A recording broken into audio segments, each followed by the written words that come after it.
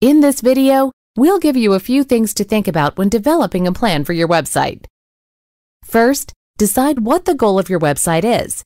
If you're building a website as a way to create awareness about your business, reach more customers, or make it easier for customers to find you, a simple, straightforward website is all you need. At a minimum, your website should tell people who you are, what you offer, how to contact you, and where to find you. An informational or awareness website for your business is a great place to start your online presence, and can even be done on just a single page. As you get more comfortable with your website, have more time, or your business grows, you can always add pages and include things like contact forms or customer testimonials, or maybe integrate with social media channels. If the main goal of your website is to be an online business, or you're planning to sell something, you'll need to consider more robust website features, such as databases for online product catalogs and financial transaction processing. Don't worry, this doesn't necessarily mean more work or complexity. But if you want to sell on your website, it's important to consider any additional functionality your site might need. Second, consider the target audience for your website.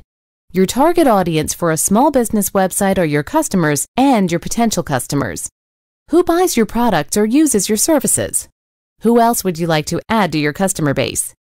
It's easy to get caught up in the fun of designing a new website, but keep in mind, it's not just about you or even your business. Your website is really for your customers, and it should reflect what they would like to see. Consider this scenario. You're building a website for the small neighborhood bakery you own. Your customers always rave about your beautifully decorated and delicious treats, as well as the cozy atmosphere. What would your website look like? Now imagine you're the owner of a rare bookstore in a large city. Your customers are antique book collectors who appreciate your expert knowledge of literature. What would your website look like now? Understanding the likes and needs of your target audience will help you choose the right content for your website. Third, what do you want people to do when they get to your site?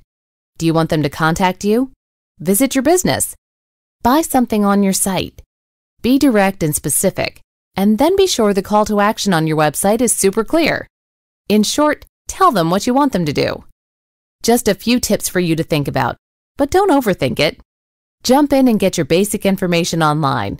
Even a single-page site will do. As you have time and your skills develop, you can refine and expand your website.